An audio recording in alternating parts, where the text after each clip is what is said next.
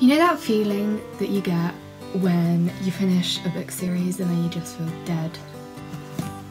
Relatable. So I just finished the Six of Crows duology. I just feel dead. I thought I'd do book review Get Ready With Me. Six of Crows. How do I describe Six of Crows? It is a very good...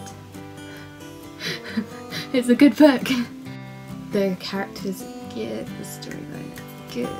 Criminal prodigy Kaz Brecker has been offered wealth beyond his wildest dreams, but to claim it he'll have to pull off a seemingly impossible heist. Break into the notorious Ice Corp, a military stronghold that has never been breached. Retrieve a hostage who could unleash magical havoc on the world. Survive long enough to collect his reward and spend it. Kaz needs a crew desperate enough to take on this suicide mission and dangerous enough to get the job done. He knows exactly who, 6 of the deadliest outcasts the city has to offer. Together, they might just be unstoppable. If they don't kill each other first. The reason this book is so good is because the plot is very, like, it keeps you captivated all the way through. And you're like, oh, are they gonna do it? And obviously you know they're gonna do it because that's what happens in books. They get the thing done that they wanted to get done. Okay, so Kaz Brecker. Kaz has a bad leg and he uses a cane to walk, like straight off the bat. Like, interesting character.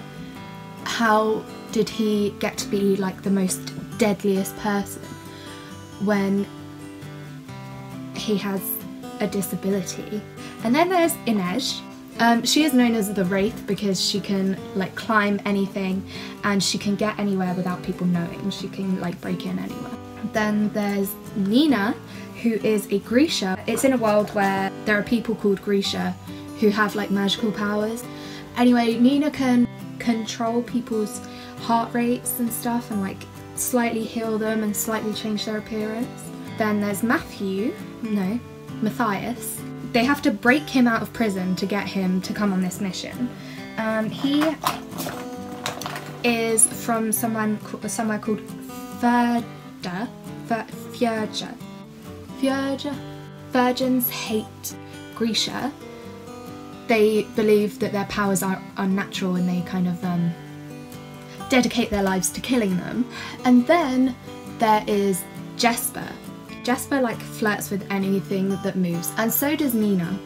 Jesper is Zemeni.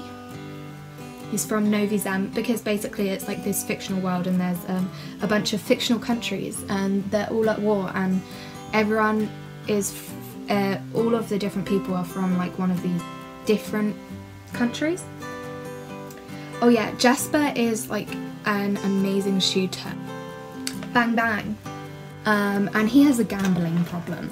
And then there's Wyland. There's 6 main characters, and these are the characters that it's like they are the narrators. These guys are all needed for this plan to break into this like unbreakable place, and it's all really awesome.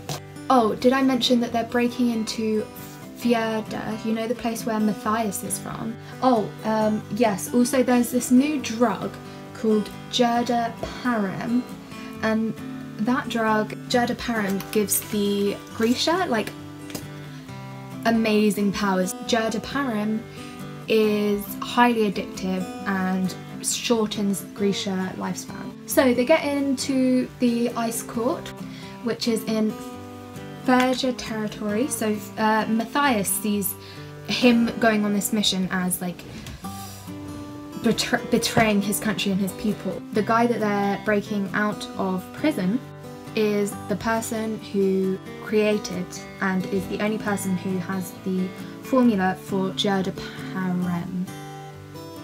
Basically, if this drug was to get out, the whole world would just be fucked. So they want to avoid that.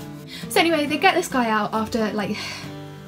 That's like the whole story of them, of Six of Crows. They're getting this guy out. It's like this crazy mission. Things go wrong, but they're so good. They're so good at like being thieves and spies and shit that they manage to get them out, and it's like so cool. I want to be Inej. She's so fucking cool. She is so fucking cool. So anyway, Matthias comes around, he falls in love with Nina. Inej and Kaz are like in love, and then Wylan and Jesper are in love, but you kind of don't know it. They get stuck and Nina has to take Perem to save everyone. And so they get out, but Nina is now addicted to this drug, so she goes through withdrawal. They get back to Ketterdam. The guy double crosses them. He doesn't give them the money that they deserve and kidnaps Inej. So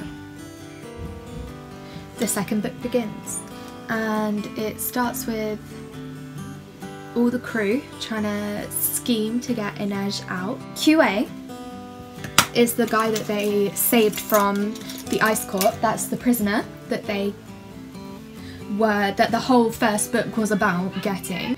So they get him, but they don't give him to the guy. They keep planning to get their revenge, get their money back, get QA to safety, get themselves to safety, and their plans keep failing, and it's all turned to shit, and the entire city is like having a parade to like try and find them and try and arrest these people. Obviously they win at the end. Spoiler, they win at the end. They get their money and everything's all happy, but someone dies. One of the main character dies. I haven't read like a fantasy book for ages. So I normally read cheesy romance where no one dies. I was not expecting a main protagonist to die. One of the 6 to die. Big spoiler, but I just wasn't ready for it. And one of the characters says we were all supposed to live, and I was like, yeah, you were, buddy. What fucking happened to that? The reason I really like this book is the characters.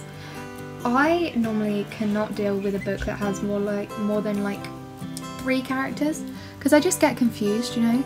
I just get bored. I don't want to know about all the characters. But I loved every single one of the 6. You really get a feel for each of the characters and like really get connected to them. There was no boring characters in this book. They're also developed, they're also 3-dimensional and just so great characters. For me, the most important part of a book is the characters and character development. The plot was also really interesting. Yeah, I just didn't get bored. All of the characters are those kind of, they were all those kind of, you know, I'm a hard man, I don't have any feelings, I'm tough because the streets made me tough and I had to be that way, otherwise I wouldn't survive. You know, those kind of characters who are like stone cold. I kind of stopped reading fantasy books because reading about those people over and over again just kind of bored me. These characters were developed in a way that those other characters weren't. I understood why the characters were the way that they were. It's uneven.